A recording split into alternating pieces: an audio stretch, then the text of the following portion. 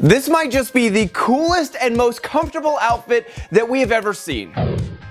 So singer Rita Ora showed up to the 2017 MTV European Music Awards on Sunday night looking like she just stepped out of a bath. A bath, not a shower, because people don't dress like this when they get out of a shower. Rita proceeded to stroll the red carpet with a towel wrapped around her head and somehow made a robe look sexy.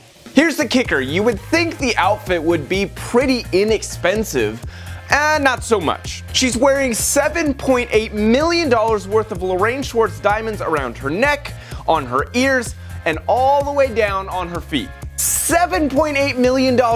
Hell no, I would not want that kind of responsibility. So here's a fun fact, the designer of the robe dressy thing that she's wearing also created Beyonce's outfit for her famous twin reveal photo. So in other words, probably not that affordable. She definitely takes home the award for the most creative outfit.